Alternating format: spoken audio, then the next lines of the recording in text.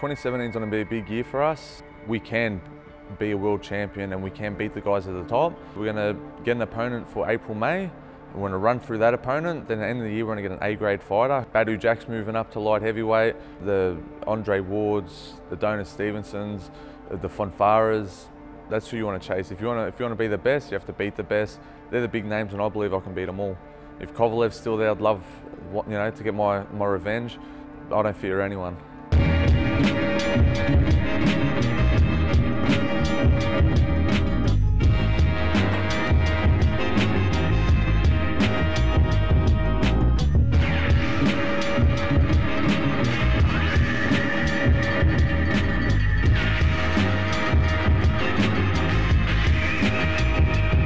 My name is Caparello, known in the ring as Il Capo. My style is southpaw. I like to be defensive, but now bringing on the attack in that. So a little bit slick, brought in the American style, which is a bit different down here in Australia. How much it's appreciated, we're not sure. But I'm playing on the world level, so it is what it is, and looking forward to bringing home a world title. I was a carpenter before I turned professional. I still remember my second fight, I was still in the carpentry business. Had my second fight at the end of November 2009, and I just decided it was hard doing a full-time physical trade, then going to the gym and giving everything. So I thought, this sport you only get one shot. So I took the risk and I went all for boxing, and here we are. Brendan Burke co-manages us, so he gave my name to Lou DiBella. And I think DiBella liked Caparello. It's an Italian surname, he's Italian himself. I still remember he asked, so what's his ring name? And at the time we didn't have a ring name, so we gave him Il Capo, which means the boss in Italian. And we just thought, rhymes with my surname as well. And mate, he was over the moon, he couldn't wait to meet me. And yeah, that's how it all began.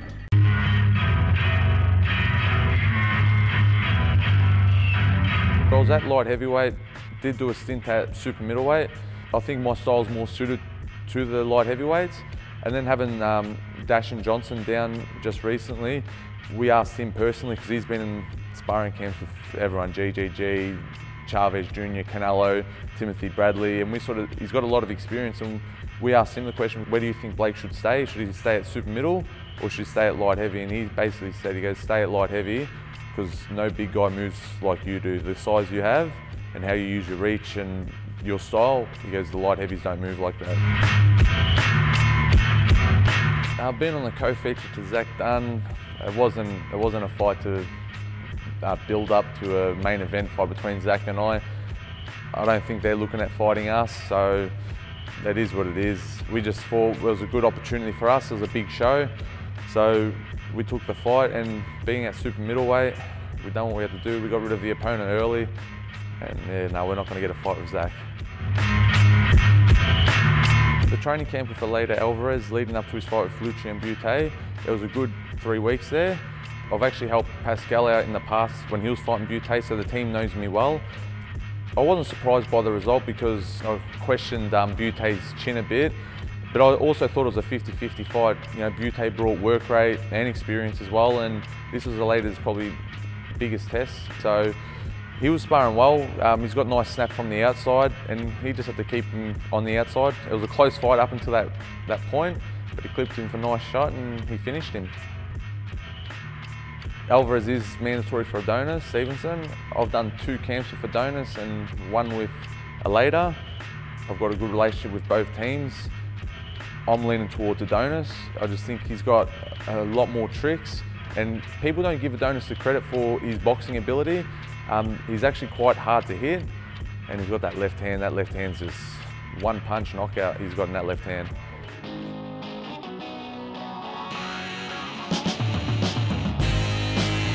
With the Durrell fight, I did knock him down in the second round. On the outside boxing with him, I felt very good, very comfortable. The lead-up week to the fight, there was a few things that went wrong that only my team and and DiBella know about, and we're not going to make excuses. He brought the right game plan. He put the pressure on. Some stages I felt great, and then some stages early on I felt a bit flat in that. So for me personally, I actually learnt a lot outside of the ring and also in the ring. Like, I know I can beat Andre Durrell. It was a great fight, but I wasn't 100%, and I know no boxer is 100% all the time, but I had a few issues going into it. But he brought the right game plan, because we all know Andre's a great boxer from the outside, but he wasn't outboxing me from the outside. He, put the hands up, and he knew he was getting more work rate in. So he beat me with that, and that's another fight. Eventually, I'm sure he'll be coming up to light heavyweight as well. So that's why it's a good division at the moment, light heavyweight. There's some big super middleweights that I think will be coming to light heavyweight. As we've seen Badu Jack, that Ramirez is a big super middleweight as well. So Callum Smith. So there's some great fight. The future's huge in both those divisions. My knockdown with Sergey Kovalev, I know Max Kellerman said, you stood on his foot. If you watch it, I think maybe a little bit of my big toe touched his big toe. We knew that when he finishes combinations, he stands back and he fixes his trunks, and we knew that was where we had to capitalise. So that's where we flew in for 1-2. No, it wasn't a massive 1-2, but it is what it is. He stood back, squared off. You can't square off in boxing. You can't leave yourself unprotected at any stage. So it was a legitimate knockdown. I think Sergey himself, in one of the press conferences in the Pascal fight, maybe admitted, he said, yep, it was a legitimate knockdown. It didn't hurt him, but they can't say it was a stand on the foot, and usually if it's standing on the foot, you see the foot being stood on and you fall down, but he fell down legitimately, and yeah.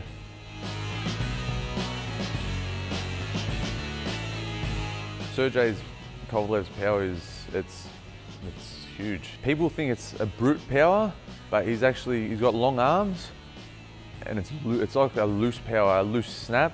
So I still remember in the first round, I felt a bit of the power, in the shoulders, and then I'm like, it's up there, big power, but I'm like, okay, I was getting comfortable with it. And in the second round, the whole game plan was just little movements. I was looking for him to throw that right hand up top, and my plan was a slip and counter, but he faked up top and hit me square on the liver, and down I went. The Ward Kovalev fight, you have to beat the champion. I still believe that. So you generally give it to Kovalev. Maybe if you took the names away, who they are, who's the champion, maybe you could give it to Ward, because sometimes in the later rounds, I don't think Kovalev done enough. He got a bit reliant on that power, and all credit to Ward, he changed the game plan.